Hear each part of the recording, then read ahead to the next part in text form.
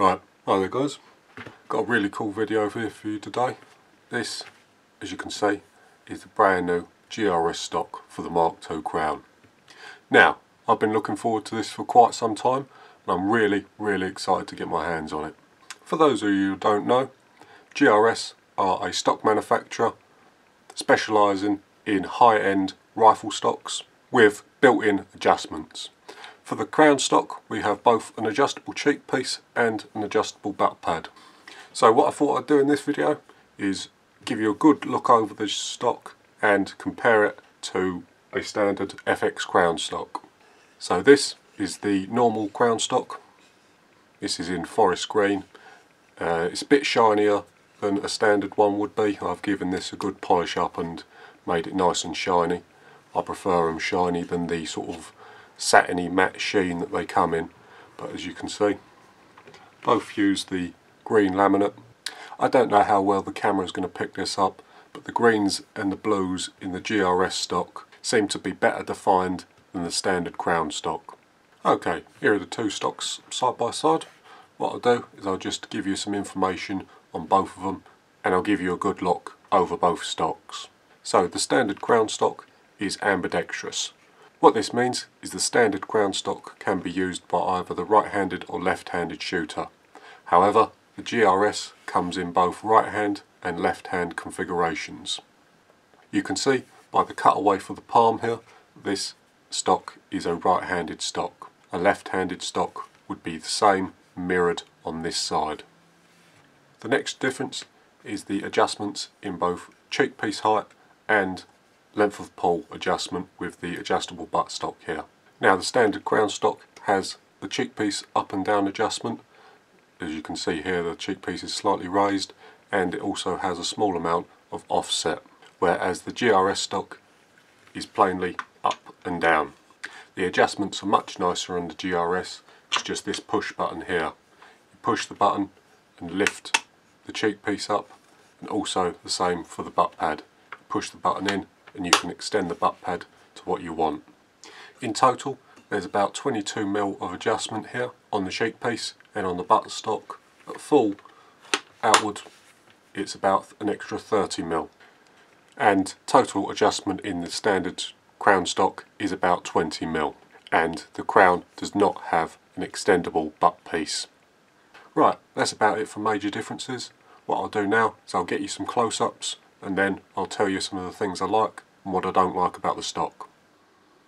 Okay, so starting at the front here, what we've got is an enlarged cocking lever pocket.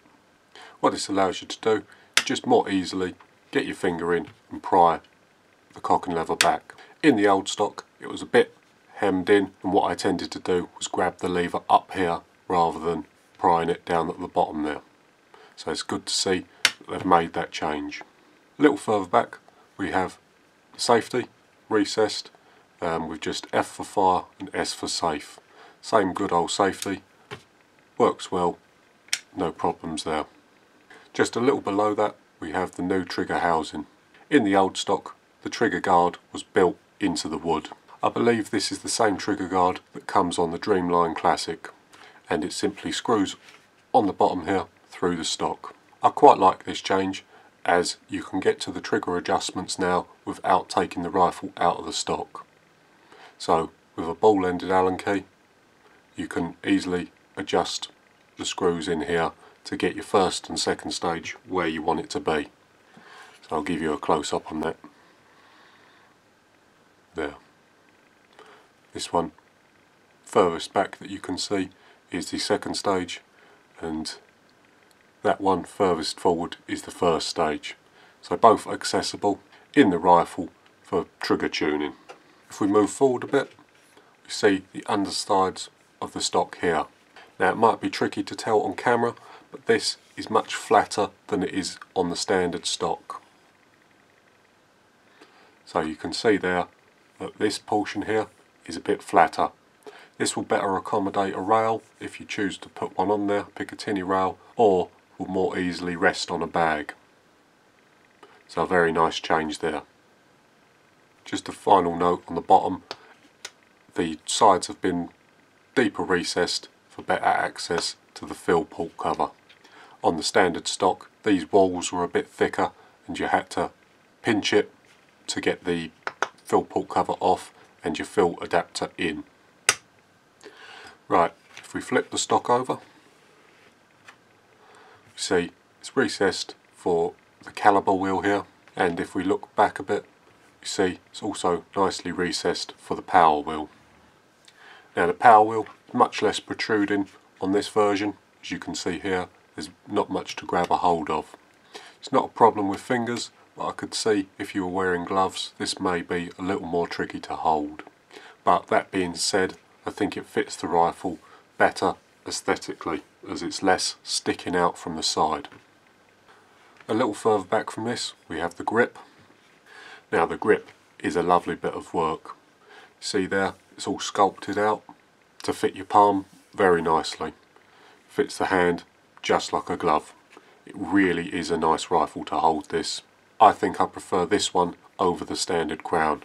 It really is a nice rifle to hold and to shoulder. I think they've slightly changed the alignment between the grip and the trigger as the trigger feels in a nicer place.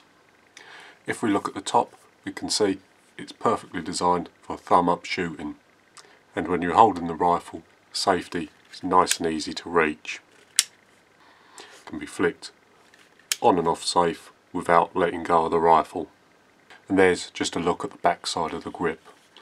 Fingers wrap round and fit nicely on this side of the rifle. Right, so here's the back of the gun. You can see here the really nice colours of the laminate. This is the forest green laminate and the colours on it are spectacular. The forest green laminate crown was my favourite colour in the previous stocks, so I'm really glad they chose the green to do this stock in. You can also see the GRS logo, which has been routed into the stock. It's very nice there. And finally we come to the adjustment buttons on the cheek piece and the buttstock. Now for me, adjustable cheek pieces aren't a necessity. I can sort of pick and choose where I shoulder the rifle to get myself in line with the scope. However, I know for a lot of people an adjustable cheek piece is mandatory for most guns. And I'm glad to say this one has a really nice range of adjustments. There's about 22mm of total adjustment in the cheek riser, and it has lots of fine incremental adjustment in that rod there. The notched post allows you to increment it very gradually, so you'll definitely be able to get the cheek weld you need for your scope combination. Moving on to my favourite part of the rifle, the buttstock. More importantly, the ability to extend it.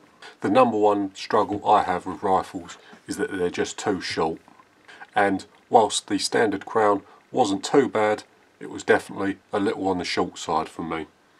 So I'm really happy with this buttstock here. There's about 30mm of adjustment in it, and at its furthest reach it's just perfect for me. It's topped off with a very nice soft recoil pad here. So that's all the features of the stock and a good overview of it. In conclusion, I think the work that GRS have done on this thing is fantastic. It's a real nice upgrade to the standard stock, and I think it pretty much makes the Crown one of the best guns on the market today. It's a lovely gun to hold, to shoulder, and whilst I haven't had a chance to properly test it at a range yet, I'm sure it'll be really nice to shoot as well. But before we go, I just thought I'd point out the only issue I can find with it is with the trigger guard and how it's been implemented. So what FX have done is they've used a standard part and modified it slightly, but unfortunately it hasn't turned out that well for them. Number one, you can see the marring and the damage in this face here. This is caused by the edge of the screw as it gets tightened up.